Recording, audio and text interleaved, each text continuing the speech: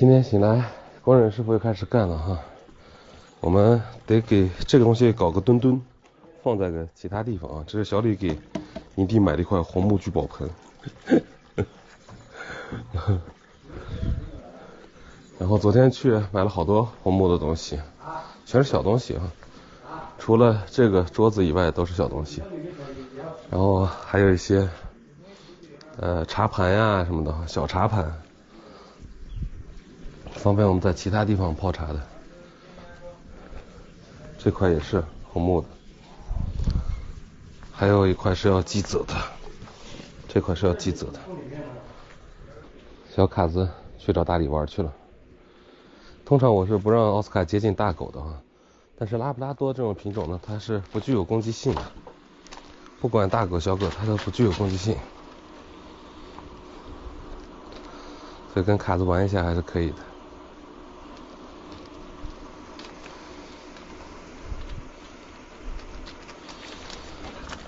看着好像很大的样子，但实际它还是比较乖的。卡子，奥斯卡，尿尿，对，这家伙还没有拉屎哦，刚说完，拉了泡屎。大力，来，你早上有没有尿尿？他在四处在闻呢。奥斯卡现在也表示的比较淡定，他只要这个不去扰这个大狗的话，大狗一般是不会欺负小狗的。去溜溜，你也去尿尿去吧。老李，这边这个砖我跟你说一下，铺到哪儿？就铺到这儿，铺到这棵花这儿就可以了。然后这个石头要往外搞一搞，因为这个里边还要种其他的花，不是就这一点，要稍微往外搞一搞。然后到这儿之后把这个也圈进去。这个这样圈一个。对，把这个圈进去，然后到到这儿之后再平平的过去，都要再往外搞一搞。然后咱注意别把花的根挖死就好了。现在11:15，和小李要准备下山。下山我们去买点吃的，晚上我们在山上烧烤，中午就随便吃了。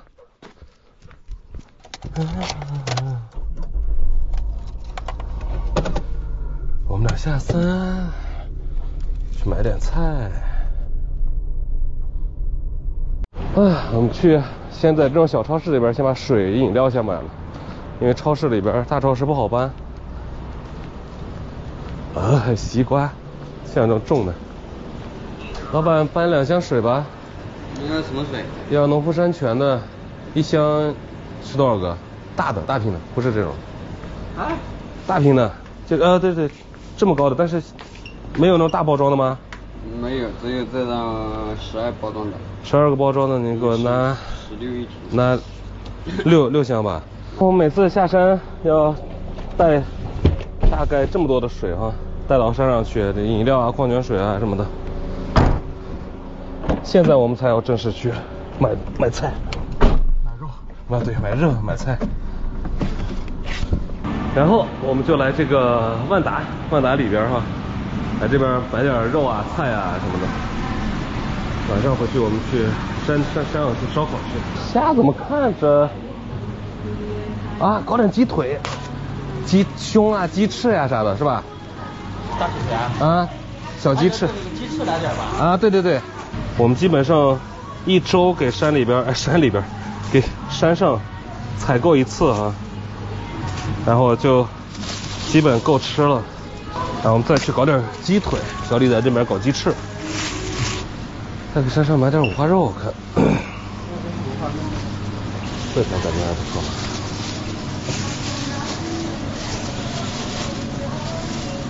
这个拿回去自己切。拿回去自己切嘛。是的。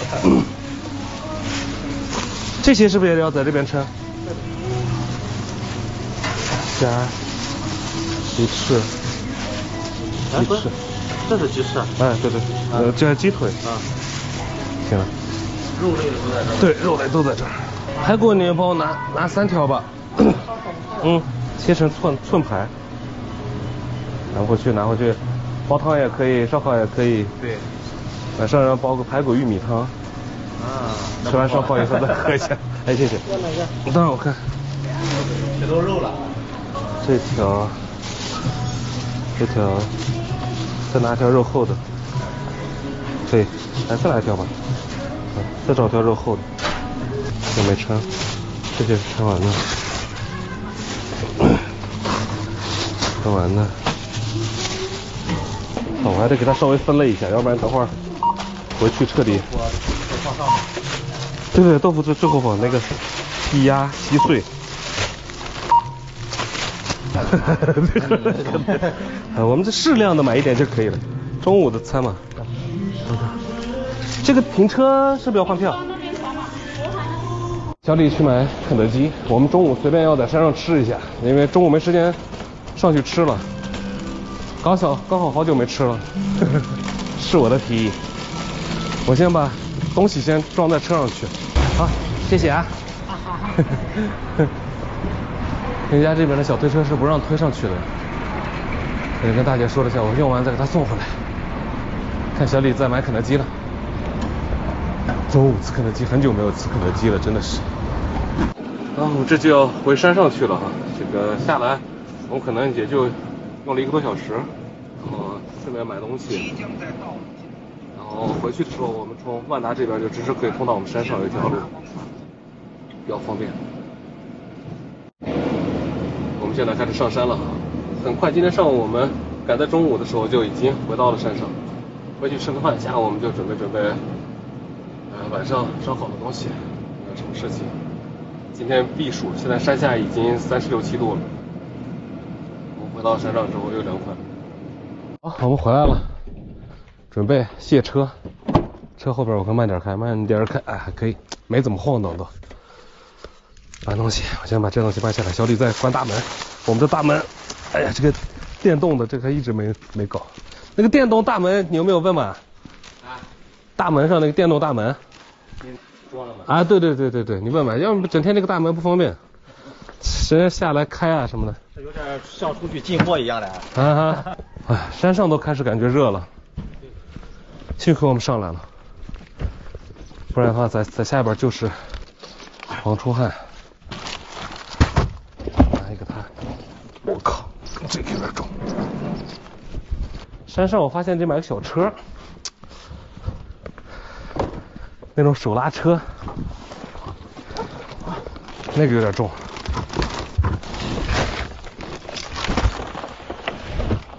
好，2个人卸就是快啊，瞬间给它卸完。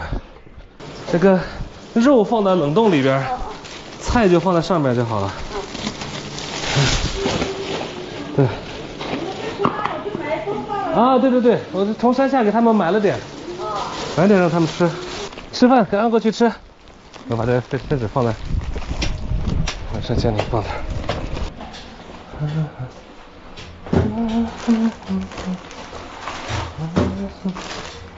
哎呦，中午这会儿太热了，我们要上车去稍微休息一下，做个视频。哟，你怎么在这坐着？上！你还蹲在门口。白白的，昨天给奥斯卡洗澡了，亲戚。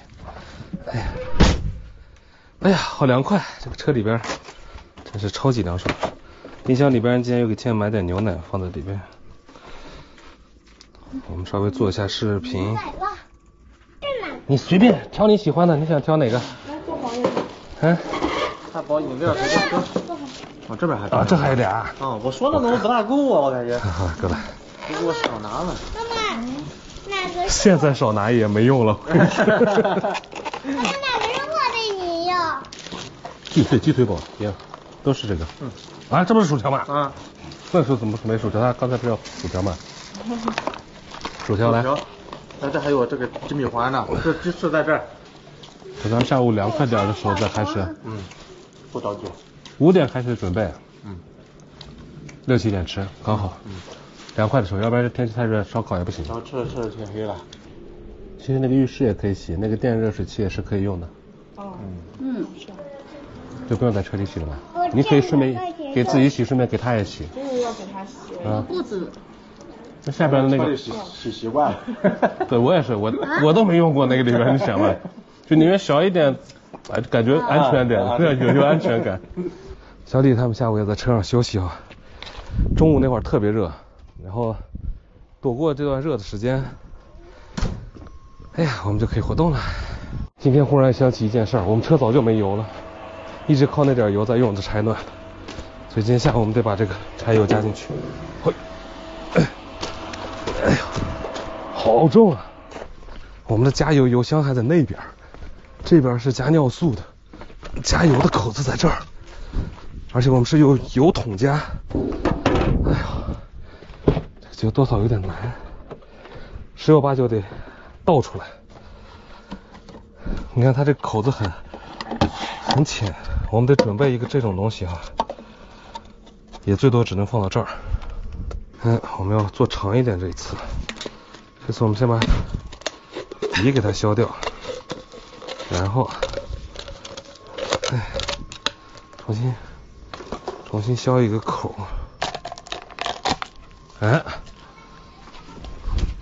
这还再没有这种筒子了吧？那你再给我一个，我这回又有经验了。搁着破筒子搁了2个了，每一个都需要从这个上面吸取经验教训。这回不需要把底子全部割掉，我们只需要在这儿开一个口就行。这样子，你看，这个即便倒出多出去一点，它也不会洒掉。这汽油实在是，这柴油实在是买的比较艰辛，所以我们尽量不要浪费，每一滴都给它加进去，这样是不是就好很多？割了3个瓶子割出来的，这样淡着就行了呀，可能都不需要人扶。我还是帮你扶着吧，重力一上来。重力一上来，好吧，你先扶着吧。主要是我有点拎不动这个东西，我靠，太满了加的。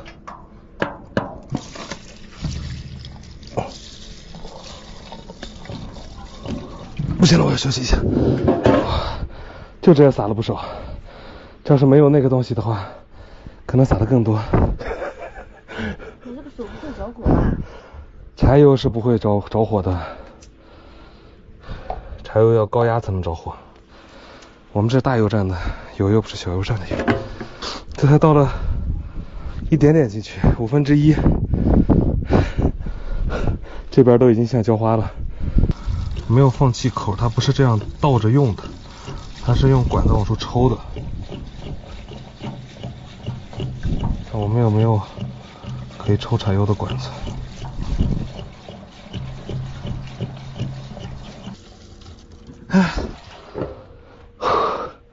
浪费的还不算多，估计浪费的有半升吧。我再这样把它倒起来，这桶里边还有。好了，这边得擦一下，要不然的话全是泥了。得找点什么东西擦一下。布子恐怕不行啊，先把这个倒完，我先把这个拧起来吧。得找那个湿巾，去油湿巾，厨房用的那个湿巾纸。哦，这个